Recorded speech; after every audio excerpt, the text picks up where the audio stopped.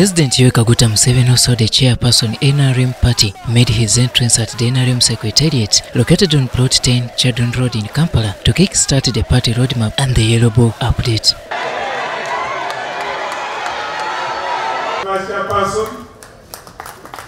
Before the launch, Dr. Tango Doi, the NRM chairperson in charge of elections, briefed members about the party activities. On Wednesday 13th to Sunday 17th March 2024, the exercise of display and update of NRM register will be done at every village of Uganda.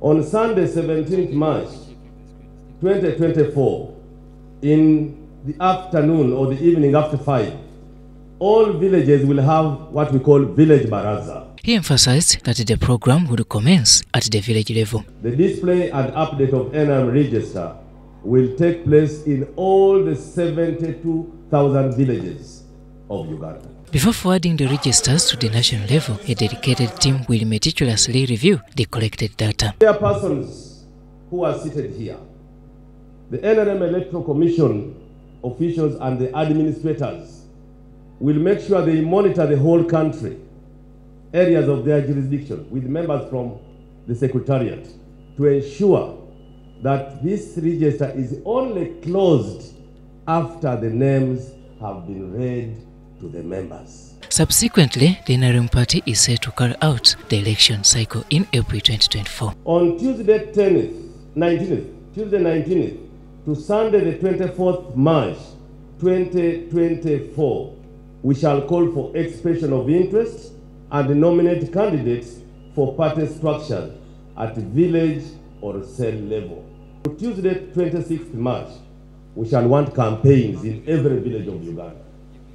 2 days of campaign.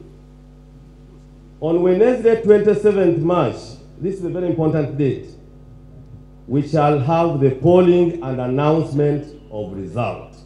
The election process will culminate with the selection of positions such as district chairpersons, members of parliament and SEC members. Friday 5th April, we shall be compiling voters register and polling for party structure at the parish level. On Friday 12th April 2024, we shall be compiling voters register and polling of NRM party structure at sub-county or town council level. The launch of this exercise signals the initiation of political activities with a clear roadmap in place. Robert Nyango, UBC News.